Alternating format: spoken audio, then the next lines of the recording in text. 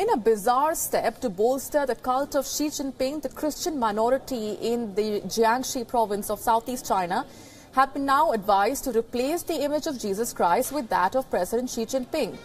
With that logic, the Jesus Christ would not pull the poor Christians out of their poverty, but President Xi Jinping could. On the back of this logic, the Christian poor in the Jiangxi province have been asked to take down the images of Jesus Christ, the crucifixes and rosary beads, and instead replace them with the posters of President Xi Jinping. What has drawn sharp criticism in this promotion of the cult of Xi Jinping is that those who do not replace the images of Jesus Christ with that of Xi Jinping will not be provided with the poverty alleviation policies of the government. Services and funding by the Chinese government also, in fact, included as a penalty for not conforming to that norm.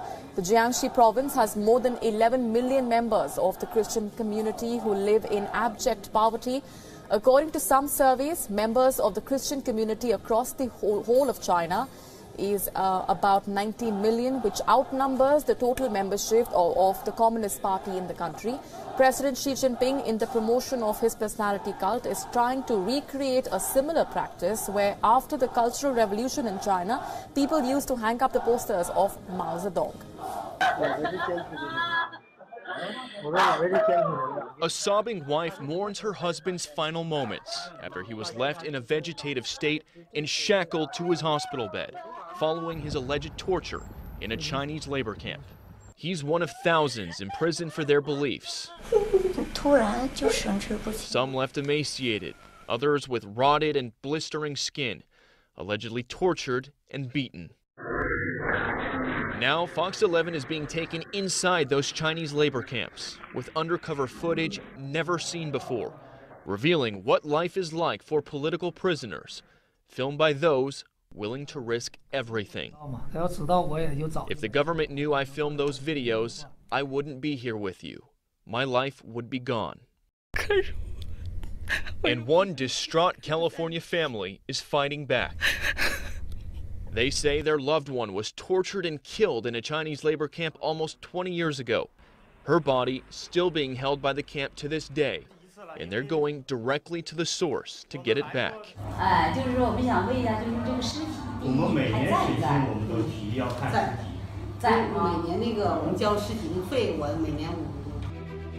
My name is Yifei Wang.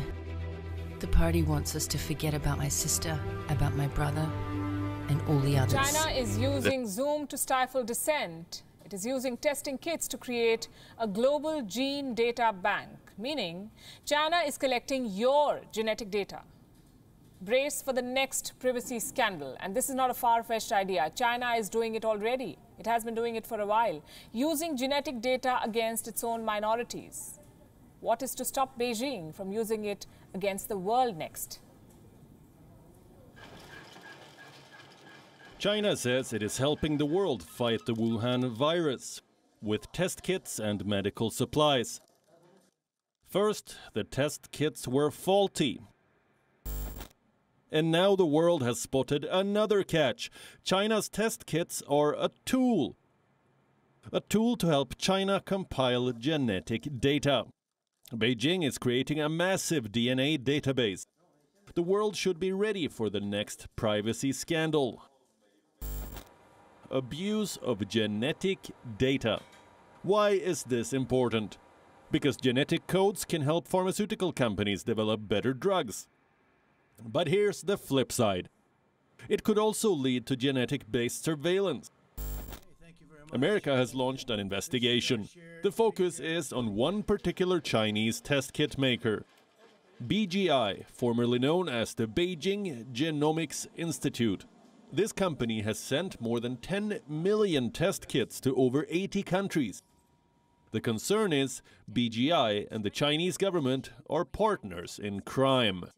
China is using BGI in Xinjiang for the gene sequencing of Uyghur Muslims. In 2016, BGI agreed to create a Xinjiang gene bank. In 2017, BGI said its headquarters in Xinjiang would include a forensics expertise center. In the same year, BGI studied China's ethnicities, compared the majority Han and minority Uyghurs. Such studies could be used to justify the persecution of Uyghur Muslims. In other words, China could use genetic data to justify its human rights abuse, and BGI is helping it. Now the same BGI gets data from 80 countries. Genetic data that China can use. BGI's spokesperson said that the group takes data protection seriously, that is not owned or controlled by the government. But BGI has no option but to cooperate with the Chinese government. According to Chinese law, companies must support the government in matters of national security. The US government has already placed export bans on 2 Chinese surveillance technology makers, Hikvision and Dahua. Why? For helping the Chinese government with its crackdown in Xinjiang. So, BGI will remain under the scanner, and so will China, for using genetic science in racial and ethnic cleansing. Bureau Report, WION, World is One. From strict lockdown measures to now massive pool parties. It's an unusual sight in these unusual times. A pool party in Wuhan, China, the epicenter of the coronavirus outbreak. And as you can probably see, this wasn't just any little old get-together. Look at this. No new local cases are reported there, so residents decided to ditch their masks and social distancing guidelines and throw a bash. Thousands of people piled on top of each other, a DJ, dancing. This is at a water park in Wuhan, and it comes as the city emerged from a 76-day lockdown just 4 months ago.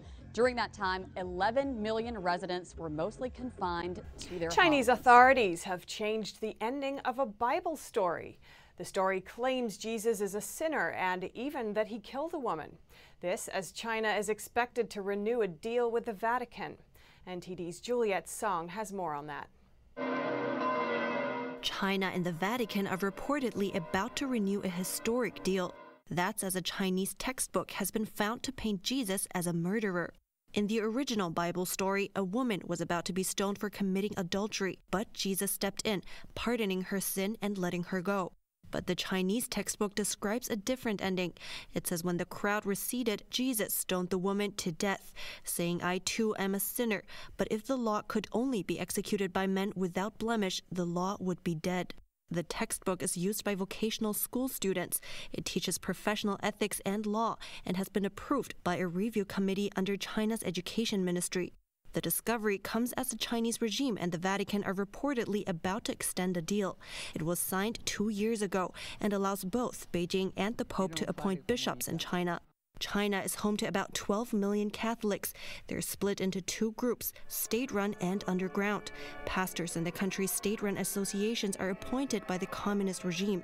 State-run associations reject the Pope's authority, while underground Catholics recognize it and are often persecuted for it. But under the deal, the Pope has final say about the appointment of bishops in China and is recognized as the leader of the church. After it was signed, the Pope also recognized 7 clergies previously ordained by the communist regime. Some conservative critics consider the approval a sellout to the communist regime. The deal is about to expire next month, and U.S. is calling the Vatican to abandon it. In an editorial, Pompeo wrote that human rights conditions for religious believers have deteriorated amid the deal. He cited an example of a Chinese Catholic who was beaten and taken into custody for refusing to join the state-run church. On Twitter, Pompeo also wrote, "The Vatican endangers its moral authority should it renew the deal." He's expected to visit the Pope at the end of this month. Reporting by Juliet Song, NTD News. We're also following the major news from the Vatican tonight. Pope Francis voicing support for same-sex civil unions, the first pope in history to do so. The Pope saying homosexual people have the right to be in a family, that they are children of God. Here's our foreign correspondent, James Longman, tonight. Tonight, an historic shift from the leader of an ancient institution. Pope Francis becoming the first pope in the Catholic Church's 2,000-year history to endorse civil unions for gay couples. This is a man who cries with humanity. In the new documentary, Francesco, the Pope says homosexual people have a right to be in a family. They are children of God and have a right to a family. It's a major departure from the position of the Vatican's own doctrinal office. The Pope adding, what we have to create is a civil union law. That way, they are legally covered. I stood up for that. The pontiff has called for civil unions in the past, but before he became pope. The emphasis on the legitimacy of the LGBT family is also notable, experts calling it a monumental moment. It's a real way of not only speaking pastorally to this group of people, but also speaking lovingly and making them feel more welcome in the church. Conservative Catholics, though, tonight are calling for clarity. Thomas Tobin, Bishop of Providence, Rhode Island, saying the Church cannot support the acceptance of objectively immoral relationships. But Francis's words are striking a chord with a younger generation. I never thought that I would see something like that in my lifetime. 29-year-old Nicholas Traxler from Minnesota says the Pope's comments speak to his heart. It's a difficult road for LGBTQ Catholics. I value my faith and my sexuality as equal parts of my identity, but it hasn't always been that way. Pope Francis has cast himself as the modernising pope, but he's faced huge opposition from within his own clergy. This latest move could mean the biggest backlash yet, but he may feel he has no choice if he's to survive in a modern age. David? All right, James Longman with us tonight. James, thanks.